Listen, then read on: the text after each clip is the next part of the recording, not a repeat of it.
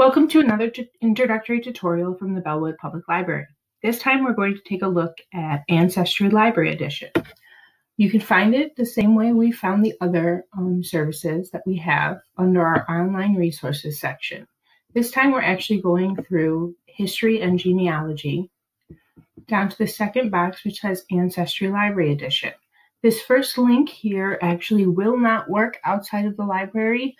This link is something that Ancestry provides for in-library use only.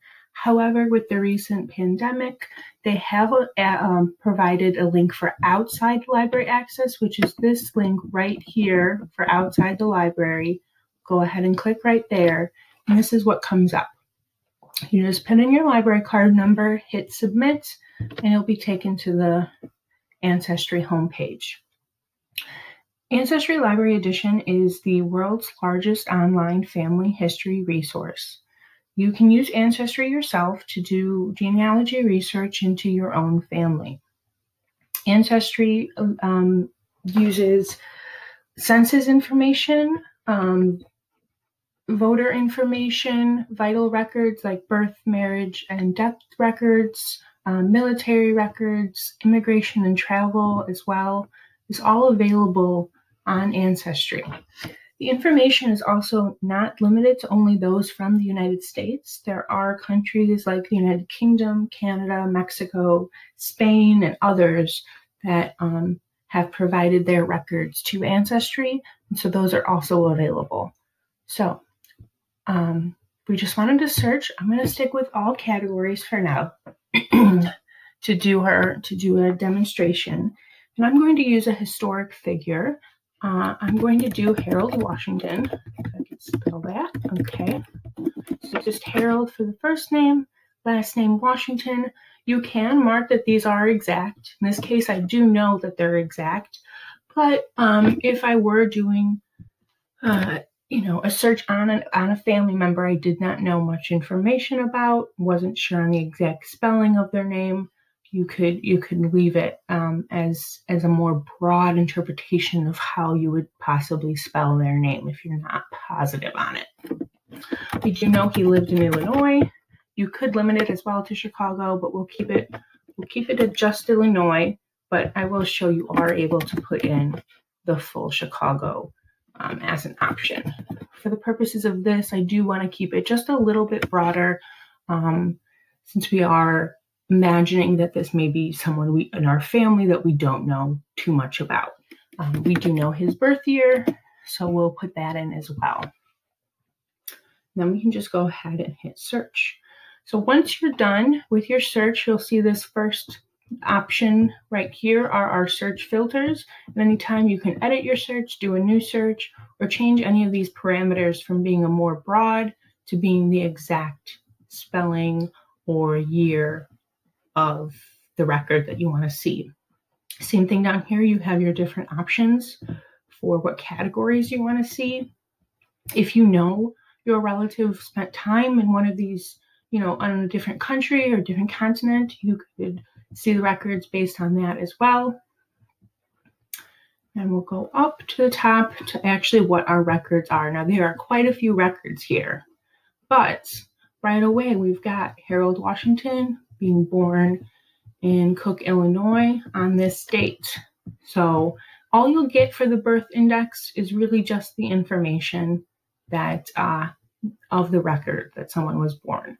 There are genealogical records at the county level that you can request, and depending on what county it is, you can potentially get those records from the county, is what you would have to do at that point. But even the second record right here, again, Harold Washington, we've got that birth date and that name, same thing. So this is actually going to be his draft card. This is another thing that Ancestry has available. We have here all the different text for what is on that card. Right here, we have an option to send the document. If we just click on that, we have an option for email addresses. You can put the same exact email address both times. If you're just sending it to yourself, that's not a problem. And right here, we can just go ahead and click view on that image.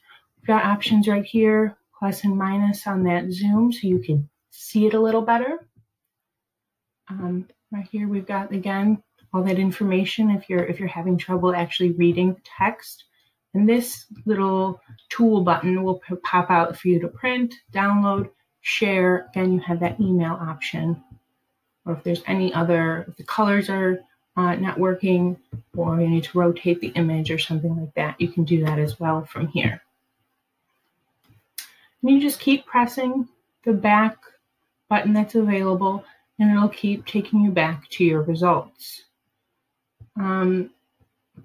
So like I said, if you're doing some research on a family member that you don't know a lot about, trying to trace your family back, Ancestry is a good place to start with whatever information you do know. We recommend starting with a family member you know the most information about, as far back as you can go, and starting from there, trying to find things like the census information. If I can find that, let's click on census really quick so you can see that. 1940 census in Chicago. We've got Harold Washington, born in 1922. So we're going to click on that. So this is what the census information will look like from then. If you do choose any of the census information, they are very, very vital for genealogical resource. Lots of people use them to find information on their family members. And here in green, it's actually got highlighted for us. We'll zoom in a little bit more so we can see, but it's actually got highlighted for us. Right over here, we've got Washington. This is their name. This is Roy. He's the head. And then this is the wife, and these are the children. And right here is Harold, who was 18 at the time. So here's their record in the 1940 census, their response. Okay. So that's just a little bit of an example of the different things you can find on Ancestry Library Edition. We hope that some of you will find some really exciting information about your family that you never knew before. Happy searching.